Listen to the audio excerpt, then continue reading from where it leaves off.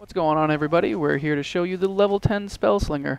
Got my friend Roland here because I really don't feel like this guy is overpowered at all. So double kill. With a little help from him, we'll be able to do this. And we'll try and figure out what we can do with this guy for you guys at least level 10. So starting right off, as you can see, my one button is like everybody else's one button. Double and kill. It's just going to Triple be kill. A basic fire. It's called quick draw and you just shoot a few times. So nothing too special about that. But the number 2 is this guy right here. It's called Charge Shot. It has 4 different levels to it. You charge it all the way up. Obviously, it does the most damage.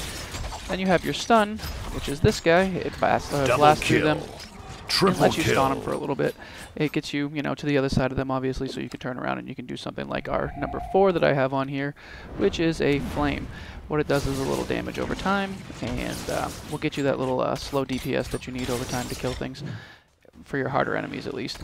Your number 5 is just a long-term number 1. It just shoots really quickly like that.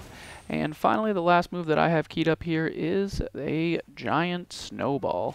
Oh, I think we killed every single thing in the map, so we'll run over to this right here. Get away from that user. And snowball. What it does is it snares people real quick.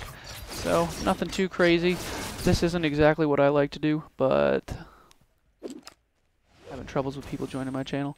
Anyways, now that we've had 67 people in and out of the channel, let's take a look at some of the other moves real quick so you guys can see what you would have for an option if you wanted to. He has some heal skills.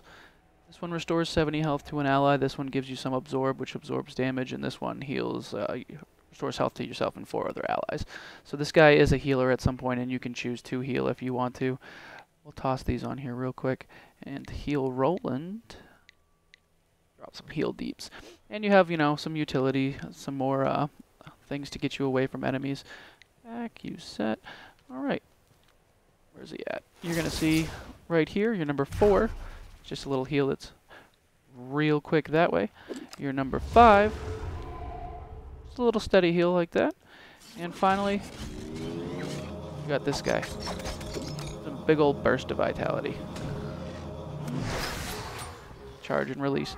So nothing overly exciting at level 10 with this guy, that's for sure. I think he's one of the least interesting champions that I've used so far, but I hear that when you get later on, obviously things get better. Here's a quick look at the amp system. All you do is click these little dots right here, and as you can see, you move further along down this way, and they give you whatever the corresponding thing says, increases armor pierce by 2%.